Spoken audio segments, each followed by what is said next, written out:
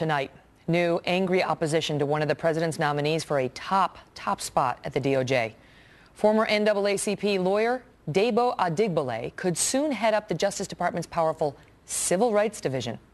But it was his work defending this convicted cop killer that has the Fraternal Order of Police, among others, wondering whether he is the best man for the job, to put it mildly. The police are coming out expressing their vehement opposition to this, their anger, their incredulity that the president would pick this man's defender to head up the Civil Rights Division. Trace Gallagher in our West Coast newsroom with more on the killing that still resonates 3 decades later. Trace?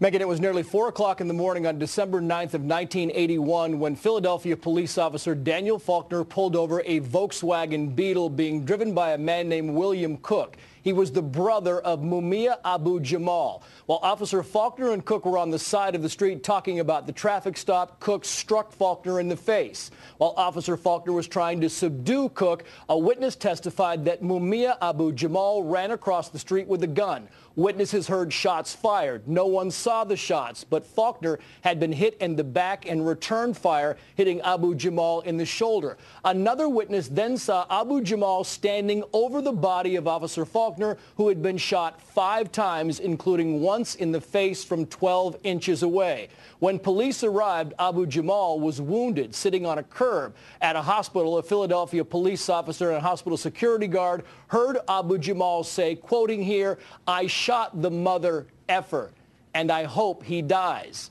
His trial lasted 2 weeks. A jury of 10 white people and 2 blacks deliberated 6 hours before finding him guilty. The next day, the very same jury deliberated 1 hour, 53 minutes before returning a death sentence. To this day, critics maintain that Abu Jamal, a former member of the Black Panther Party, was framed by a police department known for racism and brutality. Abu Jamal is no longer on death row because the Third Circuit Court of Appeals vacated his death sentence 2 years ago, but his request to get a new trial has twice been rejected by the Pennsylvania Supreme Court and once by the U.S. Supreme Court. Megan. Trace, thank you. While the National Fraternal Order of Police are writing President Obama directly over his decision to nominate a man who defended that killer, they are far from alone in their opposition. Joining me now, Maureen Faulkner, whose husband Daniel, the police officer, was so brutally murdered by Mr. Abu Jamal. And J. Christian Adams, an attorney, a columnist for PJ Media, and a former DOJ Civil Rights Division attorney himself. Thank you both so much for being here. Maureen, your reaction when you heard that this attorney had been nominated to such a position by the president? Megan, I was absolutely outraged by President Obama to make this decision, to have a man who defended a murderer, someone who murdered a police officer with premeditation and malice, is a radical. He's a Black Panther, and to give him an appointment to nominate him to the Department of Justice, I mean, it's a disgrace. Why did he not come to some other outlet, the National Fraternal Order of Police or other outlets, and say, let's do background work on him? Mm-hmm. Well, I think the administration likely knew about his background, but clearly was okay with it. I mean, the National Fraternal Order of Police came out today and said, this is outrageous, and we are going to oppose this to the very end. But I want to ask you, because, Maureen, he testified today. He stepped in. He wasn't there in the guilt or innocence phase, this lawyer who's now been nominated, but he was there to try to fight the death sentence. And he says the reason he did that is because the jury that tried this killer was made up, that race played an improper role in selecting the jury, and he thought you can't have that in any case, and you certainly can't have that in a death penalty case. He testified about it today. Let's hear in part what he said.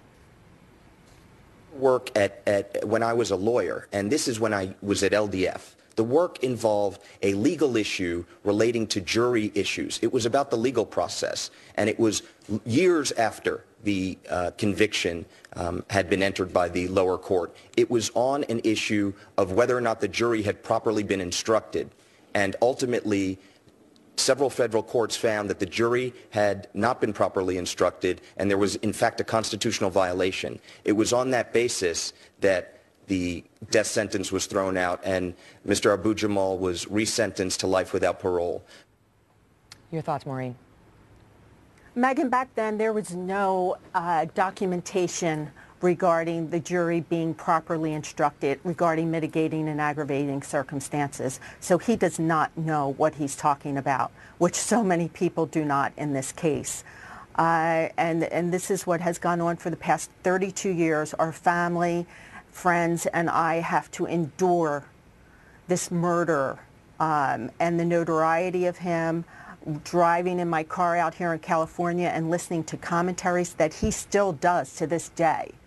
Chris, your thoughts on this nomination, because you know that attorneys do defend bad guys, even convicted criminals, especially ones who don't believe in the death penalty. Well, that's right. But don't forget, Megan, the NAACP Legal Defense Fund chose to get involved in this because Abu Jamal is a celebrity. The shooter. He is a celebrity on the left. The murderer, strangely enough, among groups on the left, is a celebrity. Why? Because he's perceived as a symptom of America's oppression of people in Philadelphia who look this way. So this is a guy who on the left has been a hero, and to get within 100 feet of this cop killer, to defend him by choice, disqualifies you from a position in the Justice Department, in my view. But this isn't the only thing he's done.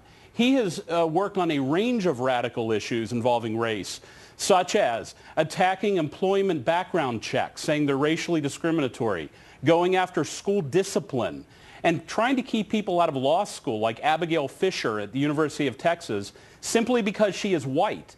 This is a man who has a radical backed affirmative record. action for minorities at that university, a case that went up to the U.S. Supreme Court. Go ahead. And he was heavily involved in that. This is a man with a radical racial background, and that's exactly why this president nominated him. Maureen, he came out today in his testimony and did extend sympathies to the family, saying this was a tragic loss of Officer Faulkner, tremendous loss to lose it, and my sympathy goes to his family. Your thoughts on that? My thoughts are he could have, when he was being interviewed by the Ethics Committee and asked if there was any conflict of interest, he should have talked about this case at that time. Now that he is nominated, he's saying that. And it's a disgrace. I feel police officers throughout this country are out there to protect the public, and they should be respected. And by President Obama nominating him is like spitting on all our officers and our federal agents throughout America. Maureen, thank you for being here. Thank you for your husband's service and your families as well. Chris, good to see you again.